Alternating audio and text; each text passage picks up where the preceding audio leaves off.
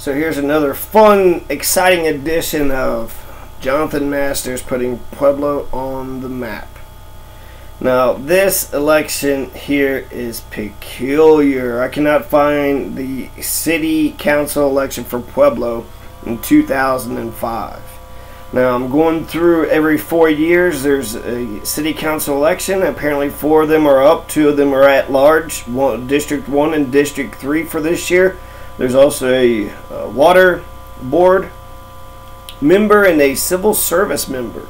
So 6 total candidates, along with at least 2 ballot questions that I know of, probably another ballot question here and there, and probably other political positions, because if you look at the last 4 or 5 elections 4 years ago, if you stagger 4 years, not stagger, just go back every 4 years, each one of these elections here. Let's take a look at this one here. It's 2001. And look at all these positions. So it's not just a city council here. So you got a city council race, the at-large race. You vote for 2 of the, 6. There's 6 of them. Vote for 2. Mike Occhiato and Bill Sova. They got 6,000 votes, so they won. And that's the city council member of 2001. Mike Occhiato and Bill Sova. I don't know where they're at today, but that's, back in the day, it was good old Mike Occhiato. Okay, so the comparisons, the similarities, we've got the at-large council here. We got the council district 1 here. Bob Schilling, he's running again. So he's been running, since 2001. You have Randy Thurston. So you got another district, county 2. You have a board of waterworks. 2 of them. And so those are weird because those are 6-year positions. But we have 1 position and they have 2. Then they have a civil service commissioner. So a civil service commissioner is also what we're voting on too. So we have, basically they just have 1 water member more than what the city of Pueblo has to vote for now.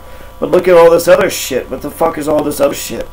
When maybe 2 ballot questions and they got like 2 or 3 or fucking 6 ballot questions. So look at all the extra shit. Fowler School District, the director of District B, director of District D. And only 1 of each ran for each one of those positions. Who the fuck decided they get political power? Alright? They got on the ballot somehow. This is a coordinated election. That's what they are calling this year's a coordinated election. This is 2001. This is 2013. This was also a coordinated election. It says cumulative. I don't see where it says it. But they're calling it official coordinated election compared to 2009. So, real fast, look at the total mail-in. So, total ballots cast, 31,137. So, 30% turnout rate, 31,000 voted in 2009. 44,780 voted in 2013. So, that's quite a jump, is it not? It went from 32,000 to 44,000, and actually just the registered voters actually came out and voted, because the registered voters, see, it's 94,000 there and it is 103,000. So actually there was more registered voters in 2009 but a higher turnout rate. So it was 40%, 47% turnout rate. So 2013 had a great turnout rate. And look at this, okay, so we got, again, another waterworks member, another civil service commissioner, and then all this extra shit. So, 60 director at large. Vote for 2 of them. Only 2 of these 4 are going to win. So, who is this? The director of the public school, director 60, and then here 70 director, District 3. So, how many directors do each one of these districts get? And then Jill Doolin, she ran against nobody. So what the fuck was the point of that election? This 70 director district 4 here. Mark S. Emery. It's almost like these are secret little elections. How do you get on this ballot? If I want to run for the 70 director district, how the fuck would I get, do something like that? Here's another 70, District 5, and this was competitive. Deborah Houghton and Jonathan Ambler. But still, what the fuck? What is this? And then look, the Board of Waterworks, it says vote for 2. So both Kevin McCarthy and Michael Cafasso, they both won. They both became Board of Waterworks members. State 66. What is that? State 66, State double A. What the fuck is that? R4J Director District D. I mean, I'm sure these motherfuckers are getting tax dollars. R4J Director District B. Then County 1A, there's a ballot initiative 2013. County 1A, County 1B, and then Pueblo Rural FPD, so Fire Protection 5A. And they voted that up. So, whatever the fuck those questions were about. But they had 3 ballot questions, right? So essentially same ballot that I'm looking at.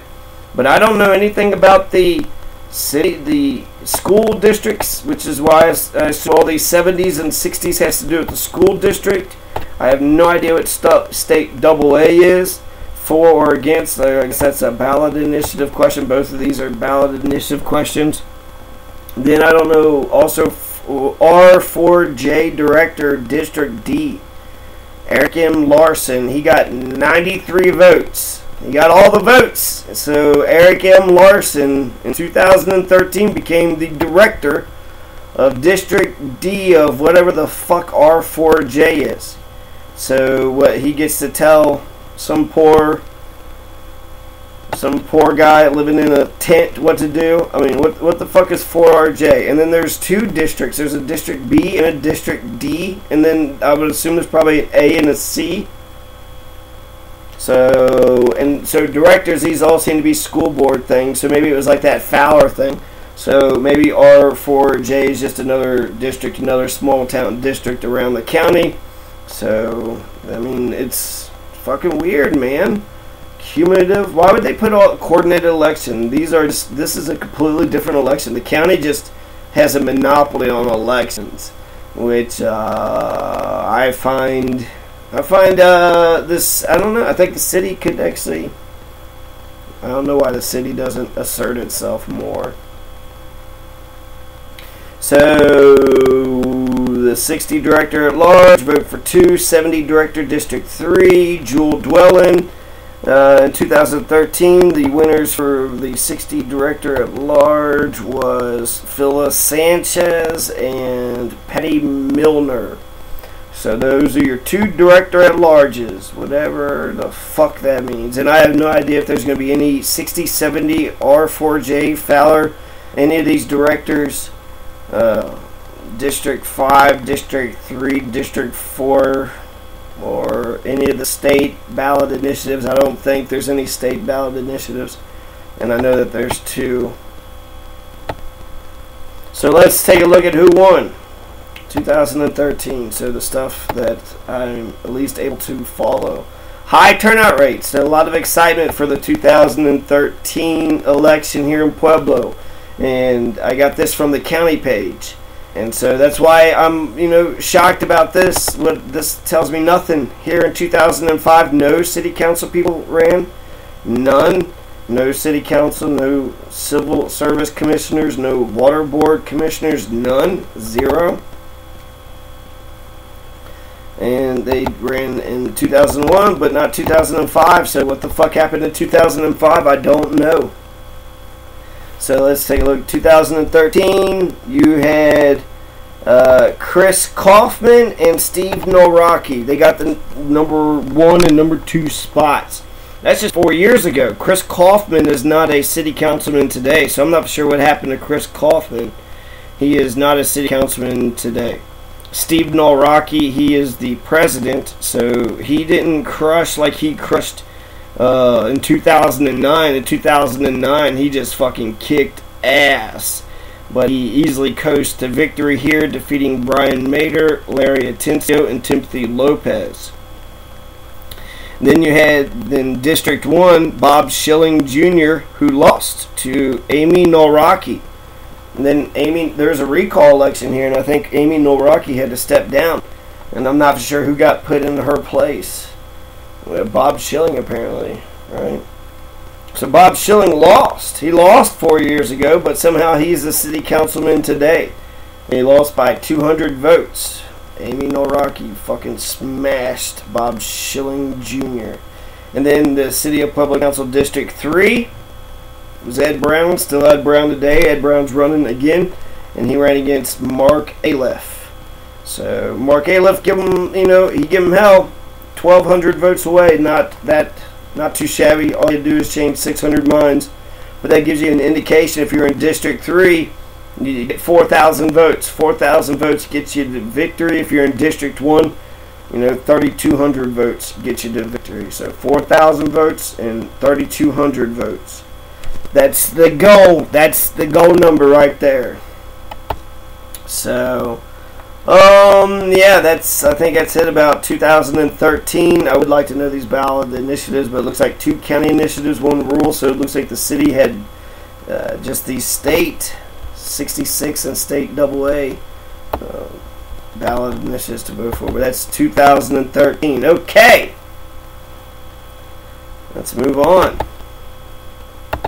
So this is 2009. 2009, look at Steve Noraki. Got 34%, 14,000.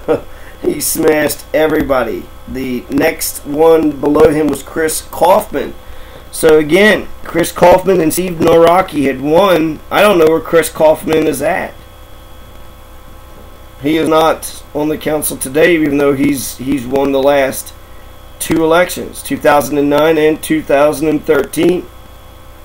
And he crushed Josephine Gonzalez-Guilford, Eric S. Taylor, Weston C. Burr, Lucretia Robinson, and Stephen Rodriguez. City of Pueblo Council Member District 1, Judy P. Weaver versus Christopher A. Nickel. And Nickel lost. So he finally got his dream job.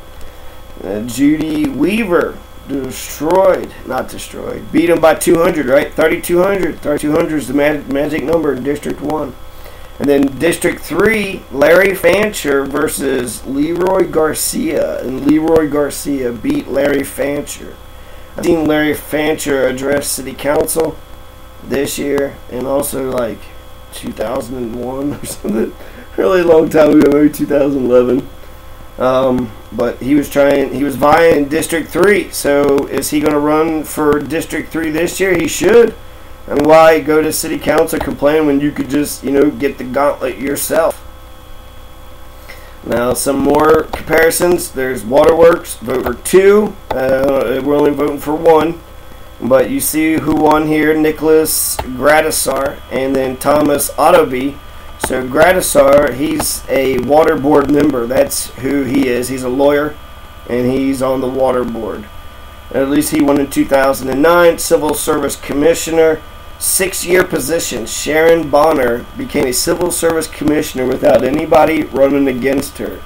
She was just handed that position because she was smart enough to know where to throw her hat in the ring. She raised her hand. She knew exactly what she was doing, and she won. Look, she got 17,000 votes, even though, all she needed was 1, just herself. So that's a lot of votes, right? Overwhelmingly, everybody's like, hell yeah, she's going to be the best goddamn Civil Service Commissioner ever. Sharon Bonner. 60 Director at Large, 70 Director District 3, District 4. Look at all the same shit. My guess is we're going to have these director, 60's going to have a Director at Large. We're going to have to vote for 2. And look, it was Stephanie Garcia and Phyllis K. Sanchez. So this is 2009. But I've seen this twice, 2013 and 2009. So this is, I don't like not knowing. They're not giving us enough information. 70 Director District 3, District 4, and then another one, District 5. And then question 300, Charter Amendment. Question 2A, Charter Amendment. And actually I do have some supplemental materials with that. So here, question 2A.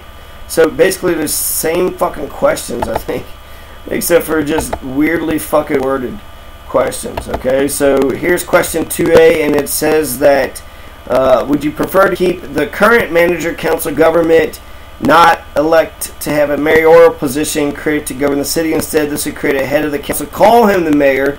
There is a desperation to get this motherfucker, president of city council, to be called mayor. And just call him fucking mayor. That's who the fuck he is. He's the face, the president of the city council. He's the fucking mayor. All this extra shit to fuck with the form of government just to get them to call them the mayor. They don't change. It's just the fucking name. And of course, 80% said no. Nick Gardasaur. So fuck your stupid ass shit. So, and then you're gonna have an identical one here. You want to change the fucking government. So you basically had two choices. One, change it to a mayor council, or two, just let's call him mayor. And they've rejected them both overwhelmingly. Fuck you. Fuck your stupid mayor bullshit. They don't like the way it was worded. And then I did read the ballot initiative. I want to see, yeah, this is it. So this is a strong mayor amendment. This is $88,000 per month. So they're making a fucking titan. They're making a super rich, super wealthy person, and they're doing it illegally. You cannot fucking do it like this. You got to have a charter convention. But they don't give a shit. I don't know if they're going corrupt or if they're already corrupt. But if they're already corrupt, then, you know, Lord help us all. You have, this one was smashed too. I mean, in terms of politics, look, 2/3 of the people said, fuck this bullshit. And so why are we doing it again? Here we are, you know, 8 years later, doing this same fucking question again. But that's 2009. That's what we were asking about in 2009. Right here. So what did they say? They said, no, we don't want the charter amendment. And then they said, no, we don't want this charter amendment either. So we don't want to call him the mayor. We don't change to the fucking mayor. Fuck the charter amendment. That was the two issues that city council came up with. And then look at this. Pine Drive Water District Ballot Issue 5A. Pine Drive Water District Ballot Issue 5B. What the fuck is that? We have another district here. So we've had, what, that R4J, and then we had Pine Drive, we had Fowler. I mean, we've had a lot of very specific districts that I don't know where they actually, you know, who are these people who's voting? And look, it was only, what, 100 votes, 82 to 15, 82 to 15. And they both voted yes. So why did the Pine Water, so both issues they voted yes on the same way, both of the fucking district people. So those 100 people got to vote on something that the rest of us didn't get to vote on. I just want to know what it was. And then why is it on this city? I mean, the coordinate, it just seems like the city could have its own election. I don't even know why the county's sticking their fucking nose and doing all this other shit. We can have our own, you know, school district 60 director at large. That's the city position. And then let them figure out the county shit. We could have our own elections here. Why do we should not cede our election power to the county. And we got $81 million. How many millions do they have? Who's more powerful, the county or the city? I got a lot of questions here, and I don't know who to ask. We should have an ombudsman. There should be a point man, or a point. I guess I've been called the city manager's office.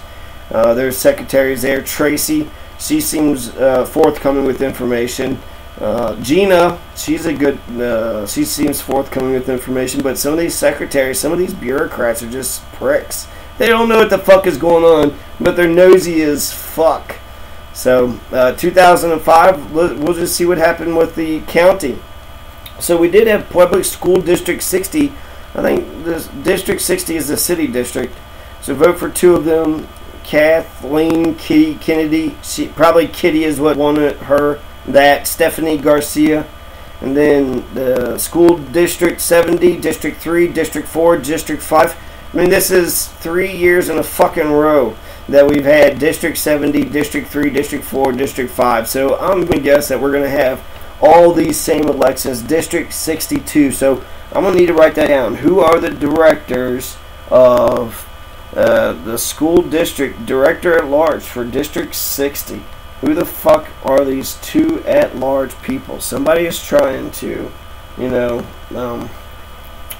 they're trying to screw the pooch, to be honest with you. How the fuck do you get on this ballot list? You don't go to the city clerk, do you? You have to go to the county clerk.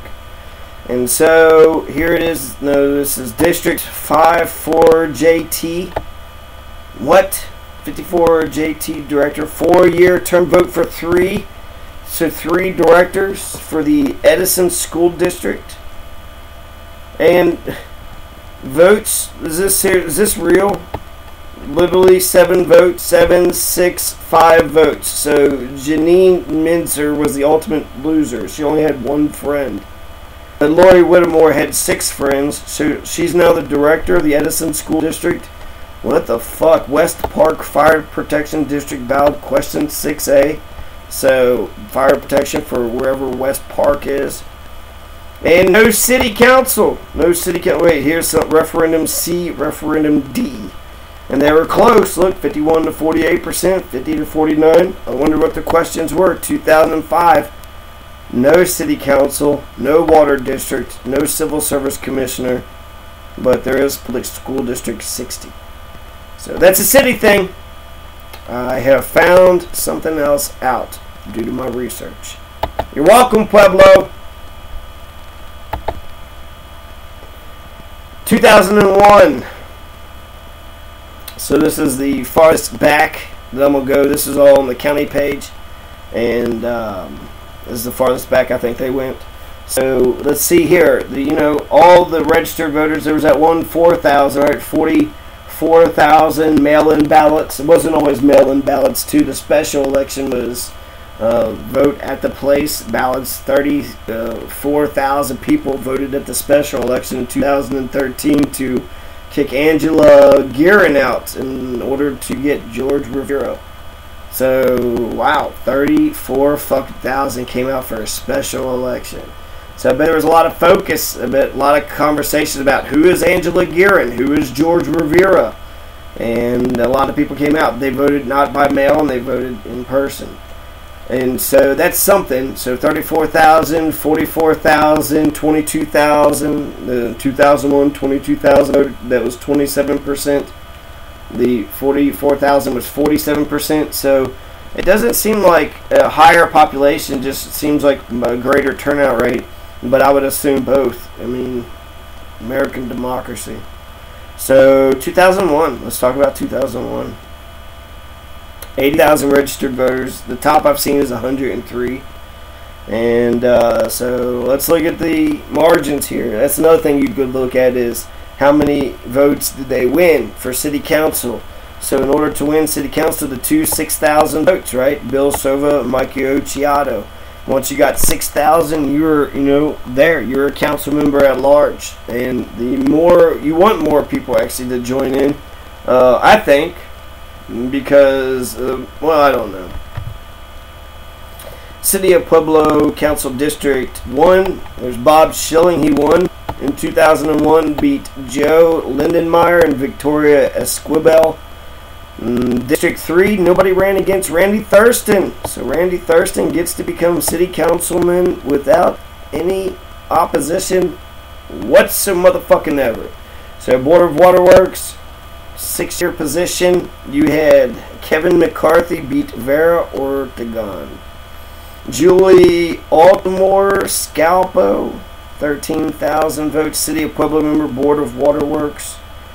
Civil Service Commissioner Robert Hawkins. Fowler School District, Pueblo School District 60, Director at Large, vote for 2. Ray Aguilera ran for this, lost. That's interesting. He's a city councilman now. And the winners would be Kathleen Kitty Kennedy and Gail A. Rodosevic. Alan Anderson and Ralph L. Ray both lost. Then you have School District 70, District number 3, 4, and 5. Amendment 26, Referendum A, term limits on the district attorney, 10th Judicial District, allow more than 2 terms. What the fuck? No, Pueblo, you voted wrong there. You loved your district attorney, even if you did. Yeah, that means you just open the door for them to be, fucking dictator forever. 2001, I hope we don't have the same DA that we did in 2001. And it was barely. Look, it was only 700 votes. They took term limits away. Fuck, Pueblo. Term limits are good. 2 term limits. It's good enough for George Washington. Good enough for the rest of us. The incumbents, 95% retention rate. They got just too much entrenched power. So, give everybody a chance. Equal opportunity. What the fuck? Term limit Board of County Commissioners. Allow more than 2 terms. No. They would not allow the county commissioners. It was okay for the DA, the 10th Judicial Circuit, but not the county commissioners.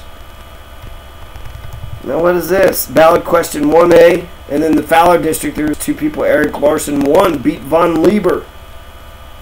Ballot question 1A. Yes, was victorious. Coordinated election November 6th. What's coordinated about this? Oh yeah, this was coordinated. 2005. I don't know where the city election for 2005 is. But ballot question 2A, 3C, 3D, 5A. And look, 28 people voted yes, but 41 voted no. So ballot question 3D was failed. 16,000 people voted here. What is going on? So if you're Bob Schilling, all you need is what, 2370, right? 2,200 votes. I don't know. Do your own math. If you're a city councilman, just figure it out yourself. I hope it's fair. Let's take a look at the. See, I can't find it. I googled it. Can't find it. Let's take a look at the special election and then we're out. So I already mentioned before, this was election day ballots, so not mail ballots. Apparently everybody in Colorado has mail ballots. And you're weird if you don't do it by mail. Angela Giron was kicked out. 19,000 people said yes, kick her out, and then 19,000 voted for George Rivera. So essentially the same amount of people that voted against Angela voted for George. There was 2,600 people that voted for some write-in. So I wish they would have actually published those write-ins and their respective vote totals. Because, I mean, I guess write-in, that's all you really need to know, right? George Rivera won. But who was the top write-in candidates? That's exciting. Was there one main candidate who got 1,000 write-in votes? And then what the hell? Why does everybody hate Angela Giron? What did Angela Giron do to everybody else? 15,000 try to hold off. They try to save her job. But unfortunately, or fortunately, I guess, I don't know. But this would have been, this might have had something to do with the high turnout rate in 2013. There was a pre-election before the actual election. So people got, they got excited about it. You could have an election. Election's coming up, so let's practice, Is Angela Giron good? I don't know. Is George Rivera good? I don't know. Let me talk to my, I'm going to be a voter. I'm such a pompous ass, uppity voter. Do they deserve my vote? I don't know. Heavens to Betsy.